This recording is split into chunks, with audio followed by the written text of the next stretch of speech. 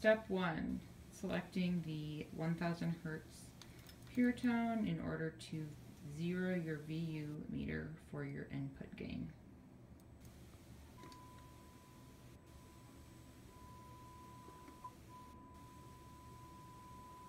Once your input gain is zeroed between -2 and +2, ideally at 0, do not touch your input gain again in the course of calibration or testing. Calibrating in the ideal situation, where you can simply hang a microphone at approximately ear level for a child, can be accommodated by placing a cable on the test side and then dangling the microphone inside the booth, which then allows you to go outside the booth to conduct calibration. This scenario allows you to calibrate independently. As you exit the sound booth, it is best to close both doors, or one door if it's a single wall booth. And we are then able to connect with another cable to the sound level meter in order to begin calibration independently. Notice on the sound level meter the weighting is on A weighting with slow averaging.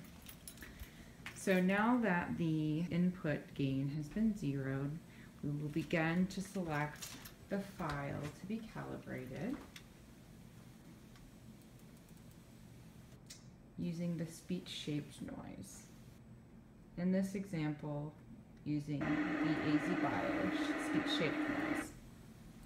With the target output gain being 60 dBA, you're going to adjust the dial on your audiometer in 1 dB steps until target calibration is met. The dial setting on the audiometer is in HL, therefore we anticipate that it will be lower than the dBA setting. In this example, the dial setting is 52 dBHL, and on the sound level meter, the dial setting is 60. Option number 2 for calibration is the scenario where you do not have an additional cable hanging down in your booth, and therefore you need to approximate head level using items that can easily be found in the booth, such as disposable gloves and a box, leading to approximate child head height. The concept is the same, except for one person must, in this scenario, sit in the room and report whether the stimuli needs to be increased or decreased using simple hand motions. Option number 3 is using a downloadable sound level meter application on either your Android or iPhone device, using the speech-shaped noise and another person in the booth holding it.